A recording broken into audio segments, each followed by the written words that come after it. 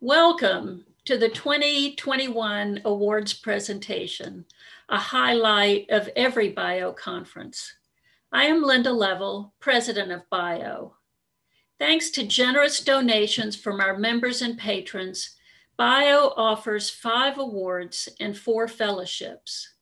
Our highest honor and oldest award is the Bio Award, given to someone who has made an outstanding contribution to the art and craft of biography.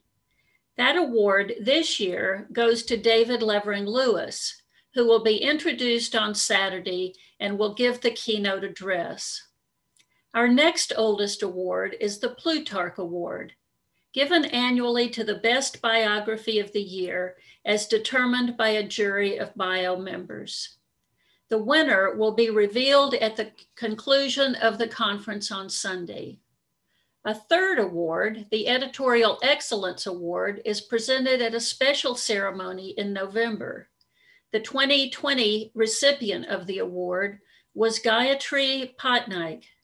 Bio members recognize that we could not do our work without the support of many others, and we'd like to recognize outstanding editors who have worked with biographers and helped us realize our goals. A fourth award, the Biblio Award, goes to those who help us on the front end of biography, the librarians and archivists. In a few moments, Tim Dugan and Scott Berg will present the Biblio Award to Jeff Flannery. I am pleased now to present our 5th award, the Ray A. Shepard Award for Service. This award is not given every year and was last given 3 years ago. It is named for Ray Shepard, a founding member of Bio, who organized the first Bio conference in Boston. We have many dedicated volunteers working for Bio, and this award goes to honor service above and beyond what other volunteers do. I am pleased to present the 2021 Ray Shepard Award to Sonia Williams. Sonia is a professor in the Department of Media, Journalism, and Film at Howard University in Washington, D.C. She grew up in the Bronx and was educated at LaGuardia High School of Music and the Performing Arts, the Manhattan School of Music, Columbia College Chicago, and Ohio University. She has also taught at the college level in Florida, North Carolina, and South Africa. She is the author of the biography Word Warrior, Richard Durham, Radio, and Freedom. And she has excelled in her chosen field of radio. The numerous shows she has produced for National Public Radio International, and the Smithsonian Institution include 3 series that won the coveted George Foster Peabody Award for significant and meritorious achievement. Sonia has served on Bio's board of directors for the past 6 years, and 1 year co-chaired the program committee. But this award recognizes especially the professional expertise and dedication Sonia has brought to our podcast program for the past 3 years. Along with Lisa Napoli, Sonia has produced over 60 podcasts for Bio. Most of these are interviews with Bio members about their new books. In addition to the time she spends doing the actual interviews, she devotes careful attention to editing and producing them. Bio makes these outstanding, highly professional podcasts free and available to the public. It gives me great pleasure to present Sonia Williams with the Ray Shepard Award for Service. Although I can't physically hand her the award, you can see the award itself in her Zoom frame. Sonia? Thank you, Linda. I really appreciate it. And thank you, Bio, for this recognition. I especially appreciate this award since it's named for fellow biographer and longtime Bio member Ray Shepard. I served on the board with Ray, and he was one of our early interviewees and supporters of our Bio podcast series. So thank you, Ray, for your service and encouragement. And thank you, Bio, for this award. My work on the Bio podcast series is just one way that fellow podcast producer Lisa Napoli and I can continue to do what we love, and that is interviewing people, getting to know them, talking with artists, and sharing those edited interviews with anyone who's interested. So again, thank you, Bio, and I truly appreciate this honor.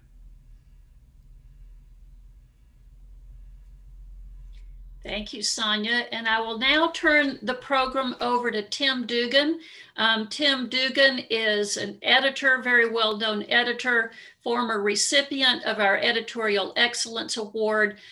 Today, he is serving representing the awards committee. Tim is also a member of our advisory council, and I will turn it over to Tim to introduce the recipient of the Biblio Award. Thank you so much, Linda. I'm thrilled to be able to announce the winner of this year's Biblio Award, which is presented annually to recognize a librarian or archivist who's made an exceptional contribution to the craft of biography. And it's our pleasure this year to award it to Jeffrey Flannery from the Library of Congress. Jeff recently retired after serving for many years as the head of the Reference and Reader Services section of the Manuscript Division at the library, where he began his career in 1985. So I'd like to say many, many congratulations to you, Jeff, from everyone here at Bio, and many, many thanks for your guidance, expertise, and wisdom that you've offered to so many authors. I first heard about Jeff's phenomenal work and the amazing support he's been able to offer to writers from the great biographer A. Scott Berg. Scott is someone we all know for his masterful biographies, starting with Maxwell Perkins. He's currently working on a biography of Thurgood Marshall, which brought him to the Library of Congress. So I'm going to turn it over now to Scott, who can offer a few words about Jeff's work, having seen it firsthand. Thanks so much, Scott.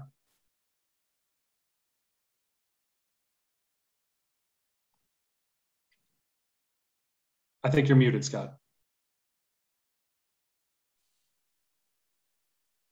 Because all of you toil in and around the vineyard of biography, you don't need to be told the importance of librarians and archivists that you honor with your Biblio Award. And each of you, I'm sure, has a favorite library in the world. For more than a half century plowing through archives in most of the great libraries and institutions in this country, I have several. But one looms largest for me, the Library of Congress, the jewel in the American cultural crown. And so it thrills me that Bio has selected as this year's Biblio recipient, Jeffrey Flannery, who less than 5 months ago retired as head of the Library of Congress Manuscript Reading Room. Jeff was born in Pennsylvania, where he was also raised and educated, receiving his bachelor's degree from Temple University, a master's in history from Duquesne University, and a master's in library science from the University of Pittsburgh, where he then worked in the archives of industrial society. He soon made the leap to the Library of Congress, where he spent most of his 35-year library career, first as a reference librarian, and for the last 14 years as head of the reading room.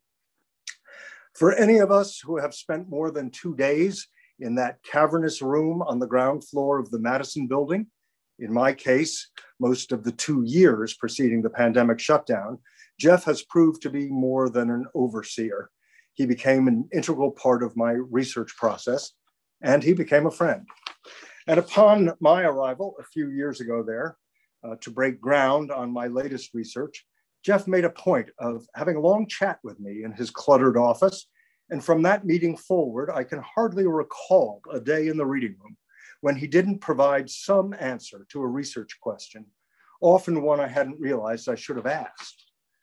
Because the Library of Congress becomes an academic truck stop for so many of us itinerant scholars, he schooled me from the start in research sites online and in my hometown of Los Angeles, so that I wouldn't be spending time in Washington reading material that I could access just as readily in Southern California. He was constantly thinking of collections tangential to the one I was mining, where he knew I'd find an important and probably untapped resources. Several times a week, it seemed, he'd remember a particular document, something he had seen years ago, tucked in one collection or another. And if a few days passed and I hadn't been able to unearth it, he'd summon me to his office to tell me that he'd taken the liberty of finding it himself. And oh, by the way, I made a copy for you. Other times, if I looked too buried in documents for even a short conversation, he'd simply walk by my place at table 12 and quietly drop off some pages on top of my note cards. Monday through Friday, I would see him. And then when I'd arrive on Saturday morning, there he'd be behind the desk, even though he could have easily assigned weekend duty to any of the people with whom he worked. Rather the way the director of a motion picture sets the tone and tempo on a movie, so too did Jeff set the mood within the reading room, one of adherence to the rules that the Library of Congress demands, but always by humanizing the institution, providing a personal touch, heartfelt friendliness, and laughs, because Jeff is a lot of fun. He turned what could be an austere warehouse into an intimate setting, one in which on any given day, any number of biographies are being researched. And that's always Jeff's hope, because he loves reading them. And he takes great pride and pleasure over the years getting to work with Ron Chernow, David McCullough, David Marinus, Patricia O'Toole, Robert Remini, Evan Thomas, David Michaelis, Candace Millard, Nigel Hamilton. Well, the list just goes on and on. Happily, I'm hoping to return to the library in the fall. Sadly, I will not find Jeff working there. But I know the team he has left in place has learned from him, not just the highest professional standards, but also those Flannery-like personal touches that make the reading room such an exciting place in which to work. So let's all return to our desks so that we can give this year's Biblio Award winner plenty to read in the years to come. But first, please take this moment to celebrate the career of Jeffrey Flannery, whose work has given so much to so many, and a man who loves the books that his work yields. Congratulations, Jeff, and thank you. That was quite some comment. Thank you so much, Scott, for those kind words. I'm not sure that they were all well-deserved, but I certainly appreciate your sentiment. Working at the Library of Congress has been a dream job. For 35 years, I've had the privilege of strolling down the stacks aisles, surrounded by the personal papers of people like George Washington and Abraham Lincoln and Frederick Douglass and Susan B. Anthony and countless other American icons. It's been a rare privilege and one that I've enjoyed every day. I've also benefited by the staff at the library, my colleagues who are just wonderful to work with, knowledgeable, talented, and committed to helping researchers and to making these priceless documents available to Americans who use the library. And not just Americans, I should say, any scholars from around the world. I've also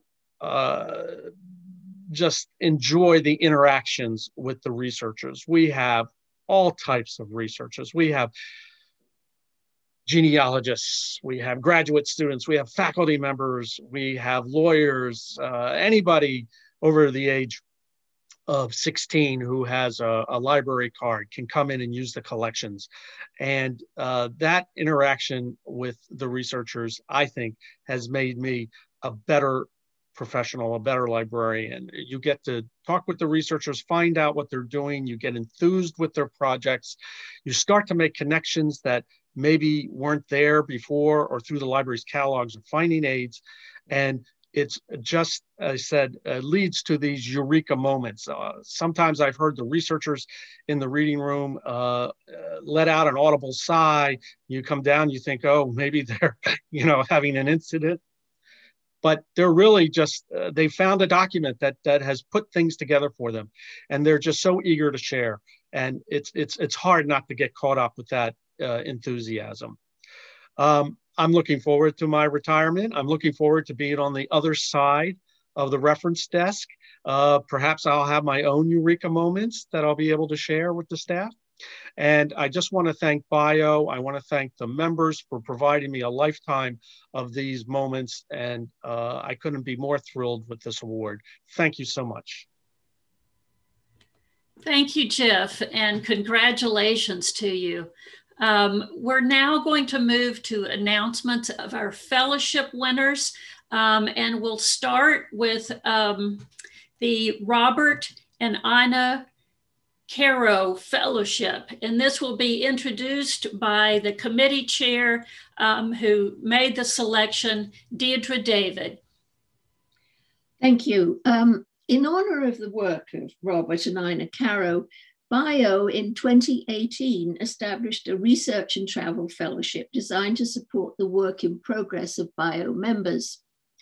Fellowship winners receive funding for trips to archives or to important settings in their subjects' lives, which is, I think, a reflection of the importance of place in the work of Robert Caro. In this, our 4th year, I'm delighted to introduce and to congratulate our 2021 fellowship winners, Humera Alfredi and Iris Dunkel. Humera is working on a biography of Noor Inayat Khan, an Indian-American woman who posthumously became a decorated war hero for her role in guerrilla tactics in occupied France in World War II. Humera will travel to prisons in Germany, where Noor was isolated for 10 months. And she's also going to London, to the Imperial War Museum, where she plans to listen to sound files bearing testimonies of Noor's colleagues in the fields. So Humera, would you like to say a few words to amplify my brief remarks?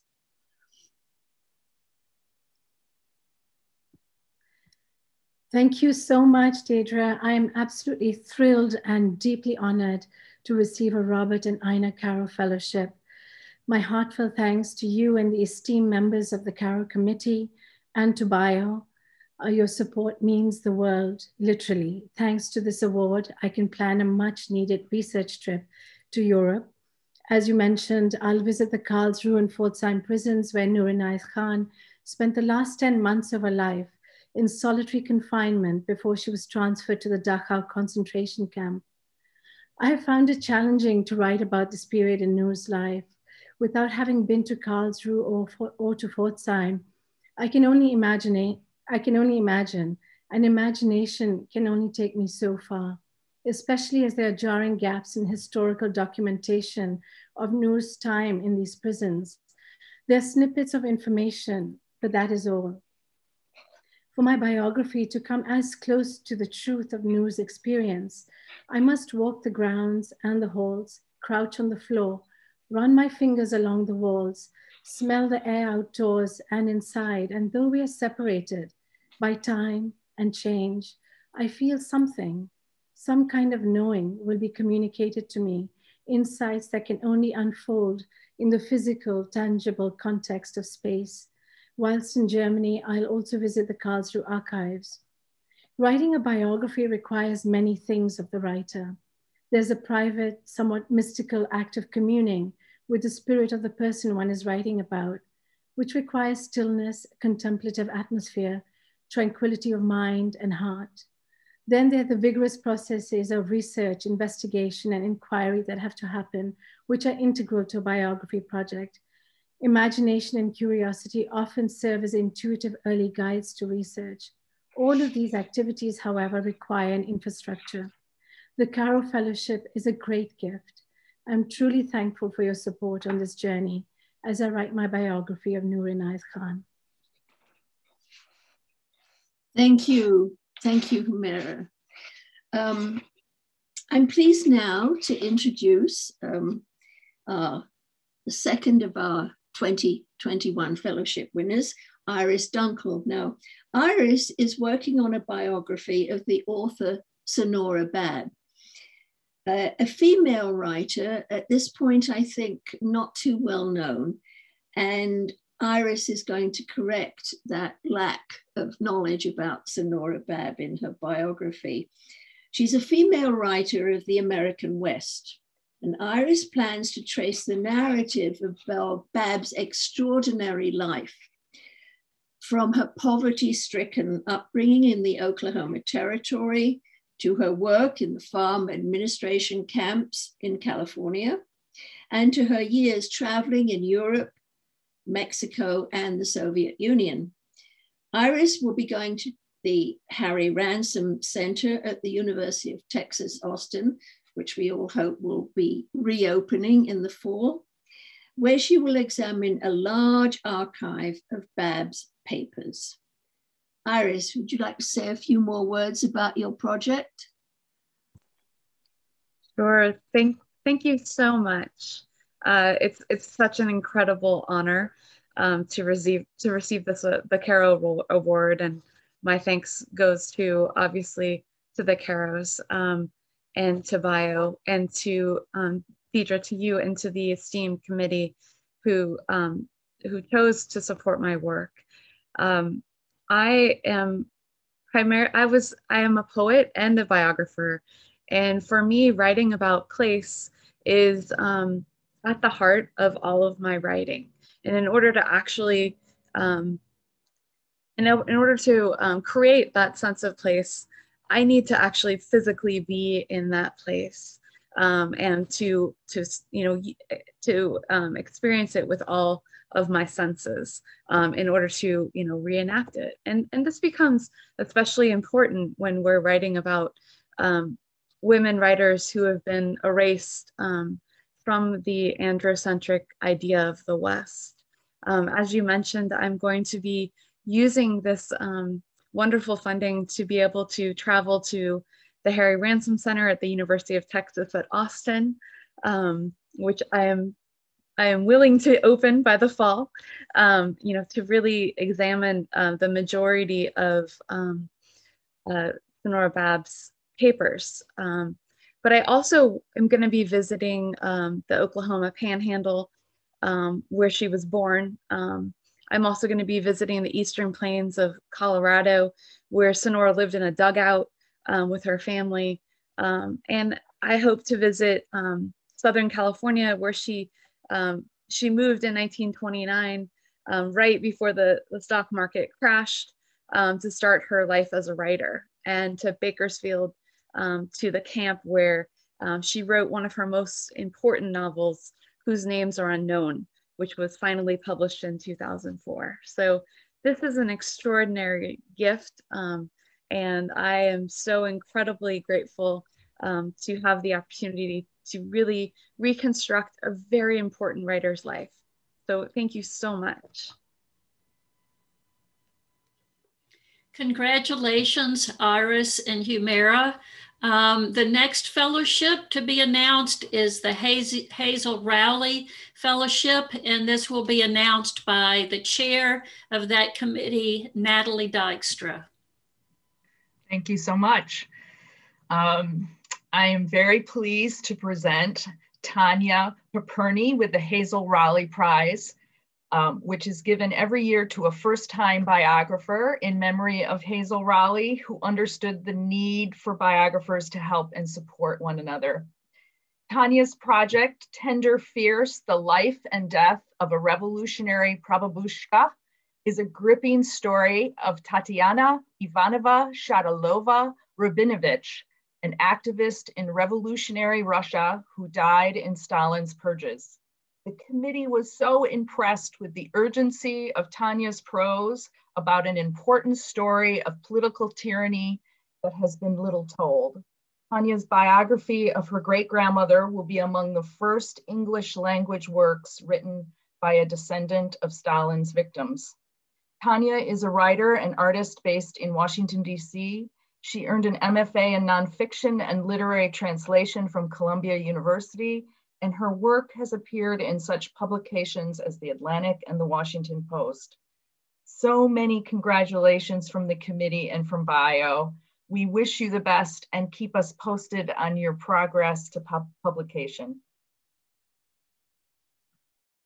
Thank you so much, Natalie. I really can't overstate how meaningful this award is to me. I've been toiling away on this project largely alone for over a decade. I have this yellow binder here with sloppy words, great-grandmother written on it, that I have been collecting since about 2006. And only very recently did I quit my full-time job and say, there's no way I can work on this for another decade. I would like to finish this proposal and get this book out into the world. So to get this award, not more than 2 or 3 months after I made that leap of faith, has been such a needed confidence boost, recognition, connection, financial support, connection to an agent, connection to all of you through, mentorship and friendship, has been such a reminder that I made the right choice in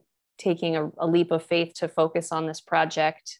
And also personally, it's just very moving and very powerful to hear someone speak my great-grandmother's name aloud, who's not me or a member of my family. So this award has really helped me remember and think about how part of my project is resuscitating her and bringing her back from the dead and having her be someone that the world knows after tyranny and so many authoritarian forces tried to erase her from the face of the earth. So grateful, truly. It just gives me goosebumps to receive this award, and really looking forward to hopefully having something to share with you all in the years to come. Thank you again.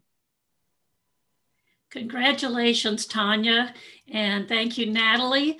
I'm now pleased to introduce our newest award. This is the first year that it's been offered, largely thanks to the initiative of Eric Washington, who will introduce the person who will present the award. So I turn this over to you, Eric. Hi. The Rollin Fellowship commemorates 19th century author and activist Frances Ann Rollin Whipper, pen-named Frank A. Rollin, whose 1868 biography, Life and Public Services of Martin R. Delaney, about a Black abolitionist journalist, physician, and Union Army officer, positioned her among the first recorded African-American biographers. At the time, her precedent prompted calls for more biographies of African Americans, which this fellowship, born on the currents of the Black Lives Matter movement, seeks to carry on in her honor.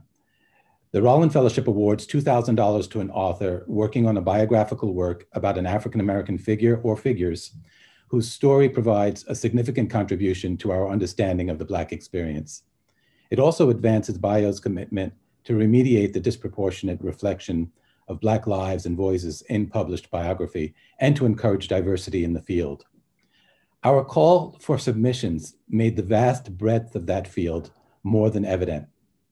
The dozens of respondents to this new fellowship, both domestic and international, introduced us to an unpredictable array of time periods, geographical locales, and African-American individuals who laid bare their singular experiences.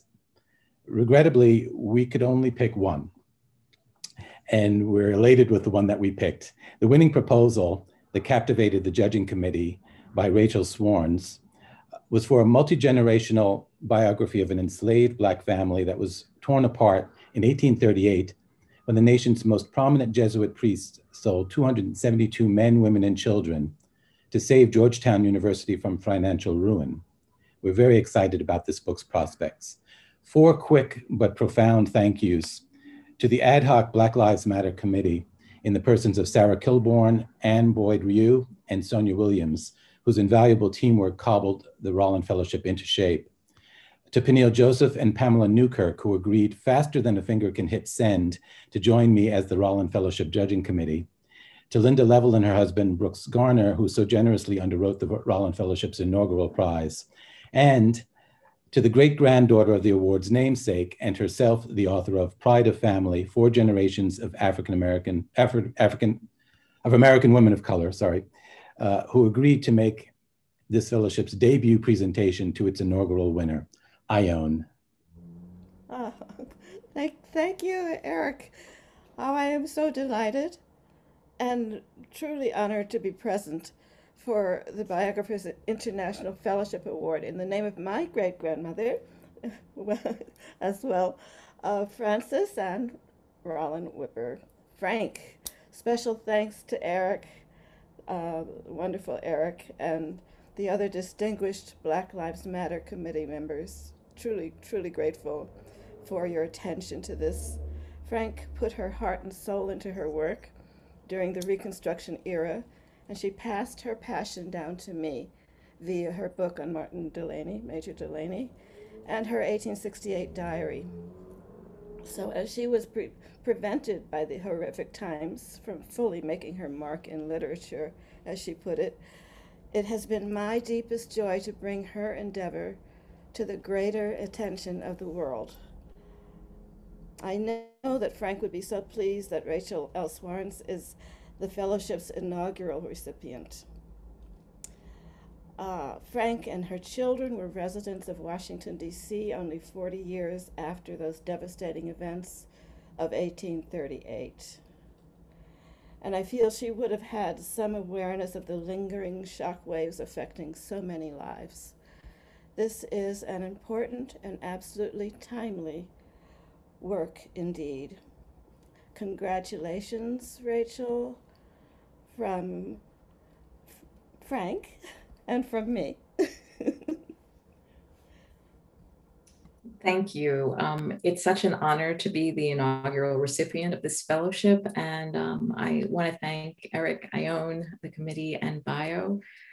I share Frances Rollin's commitment to illuminating the lives of African Americans, and this award will help me to continue my work, unearthing the stories of the enslaved people who fueled the growth of Georgetown and the Catholic Church, and the stories of their descendants who are pressing these institutions to reckon with that history. Their story illuminates a larger story, a foundational one for our country. Enslaved people have been largely left out of the origin story traditionally told about our universities and the Catholic Church in the United States. Americans often view these institutions as northern ones, right? The Catholic Church is a northern church, an immigrant church. But in the early days of the American Republic, many of these institutions relied on plantations and enslaved laborers for their sustenance. And unearthing the story of this enslaved family is painstaking work. You are weaving together bits and pieces and fragments, and your support will help me to bring the story of this family to light and help us, all of us, to better understand the legacy of slavery and how it lives with us still. Thank you so much. Congratulations, Rachel, and thank you, Eric and Ione. We have one more fellowship. The Chip Bishop Fellowship is named in memory of a beloved board member who realized his dream of publishing a biography by attending bio conferences. Funded by James McGrath Morris, this fellowship pays the conference registration fee and provides travel money to an aspiring biographer. This year, because travel is not needed, the fellowship has multiple winners. Please join me in a round of virtual applause for all of our winners. Thank you for attending.